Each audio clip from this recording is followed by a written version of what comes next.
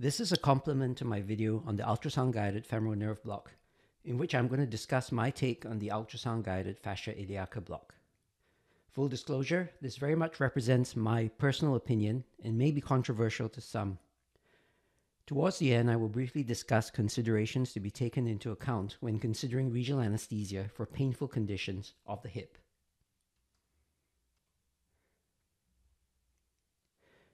In my opinion, the ultrasound-guided fascia iliaca block is best performed as an out-of-plane, high-volume ultrasound-guided femoral nerve block. To understand this, we need to start by looking back at the development and evolution of the fascia iliaca block. Historically, the fascia iliaca block was first described by Bernard Dalens in 1989 as a safe and simple way to produce effects similar to a 3-in-1 femoral nerve block if you did not have a nerve stimulator, the skills to use one, or were concerned about the risks, especially nerve injury.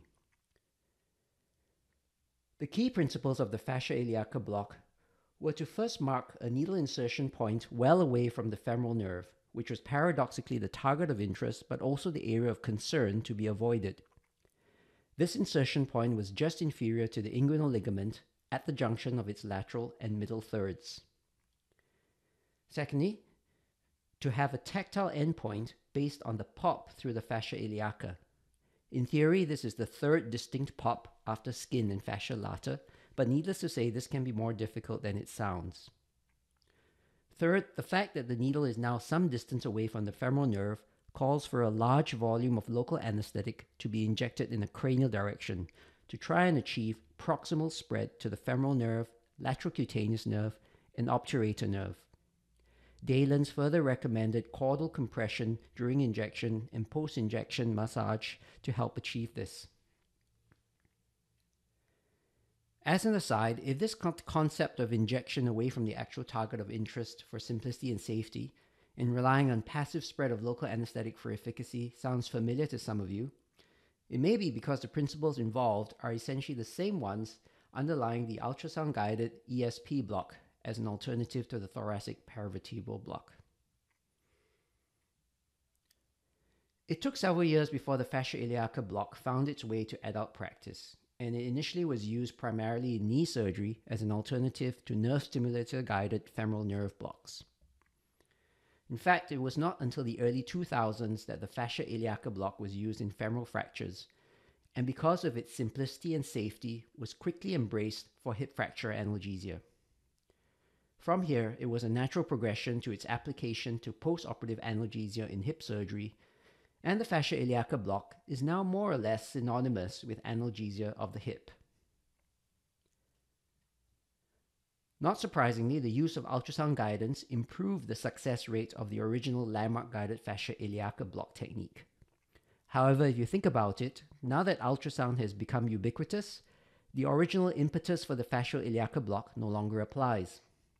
As I have described in another video, the femoral nerve is easily located and blocked with minimal risk using ultrasound guidance, and successful anesthesia is virtually guaranteed. I personally prefer to do a femoral nerve block rather than a true fascia iliaca block for hip analgesia because A, the femoral nerve is the main therapeutic target of interest, so why not deposit local anesthetic directly around it? And B, I personally find it much easier to enter the plane under fascia iliaca next to the femoral nerve as there is much more of a potential space. More laterally, it can be tricky to avoid injecting either too superficially above the fascia iliaca or too deep within the iliopsoas muscle. The critical element of the fascia iliaca block that I retain, however, is to use an out-of-plane approach so that I am injecting in a cranial direction and thus promoting spread to the proximal articular branches of the femoral nerve that supply the hip joint, and hopefully also to the lateral femoral cutaneous and obturator nerves. Similarly, I will also use a larger volume of 30 to 40 milliliters as long as the maximum recommended dose of local anesthetic is not exceeded. Another important modification that I have adopted is to use a hybrid out-of-plane, in-plane visualization approach. This was inspired by Dr. Peter Hebbert's description of his supra-inguinal fascia iliaca block, in which he places the probe longitudinally, obtains an in-plane view of his needle, and advances it cranially into the pelvis under direct vision. I will now describe how I perform this technique. Start by imaging and identifying the femoral nerve in transverse cross-section close to the inguinal ligament. This is described in detail in my video on the femoral nerve block, so I will not elaborate further here. Enter the femoral nerve compartment under fascia iliaca, just next to the lateral corner of the nerve, using an out-of-plane approach at a 45-degree angle.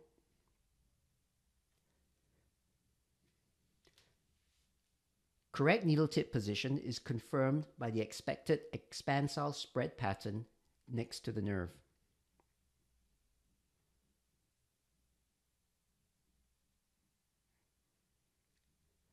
I inject approximately 10 milliliters to open up the fascial compartment adequately. At this point, the probe is rotated 90 degrees to obtain a longitudinal view of the needle and its tip within the subfascial lake of local anesthetic.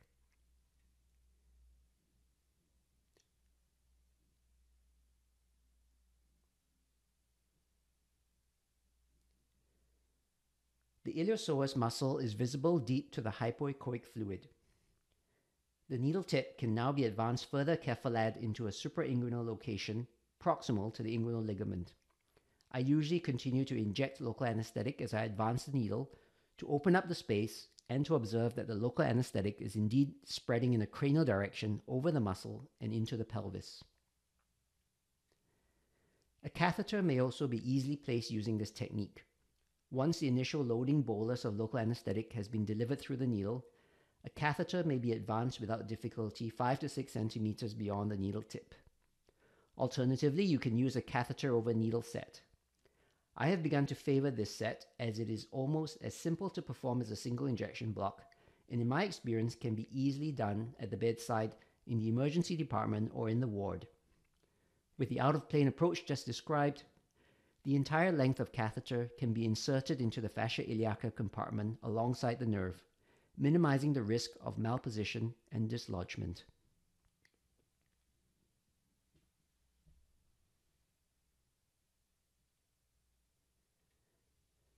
For those of you still weighing whether to perform a fascia iliaca block or not, there are a couple of other things to consider. First of all, what is the pain condition that you are trying to treat? At present, fascia iliaca blocks are done almost exclusively for painful conditions of the hip, ranging from hip fracture to hip arthroplasty or even hip arthroscopy.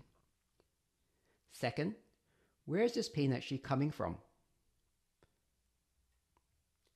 As with almost any area of the body, pain may be originating from injury to skin and cutaneous structures, muscles and ligaments, joints, or bone. This will be different for different conditions and also in different phases of patient care. In hip fracture, for example, the preoperative pain is primarily from the bony fracture and from associated muscle trauma and spasm. The reduced muscle mass in elderly patients is one reason they are often not in much pain if they are immobilized compared to younger patients. Now, following surgery, however, bone pain is no longer a major factor, and instead pain comes from surgical trauma to muscle and skin. And this will depend on exactly what kind of operation is performed. Is it a dynamic hip screw, a bipolar hemiarthroplasty, or an intramedullary nail? The importance of knowing the details of the actual surgery being performed was highlighted in this study, which correlated skin innervation with the different incisions for hip surgery. Note that the lateral femoral cutaneous nerve only innervates the area below the greater trochanter, and the area superior to that is innervated by the iliohypogastric nerve and the subcostal nerve of T12.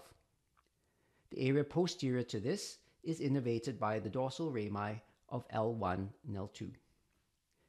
This means that covering T12 and L1 may be quite important for postoperative analgesia of the hip.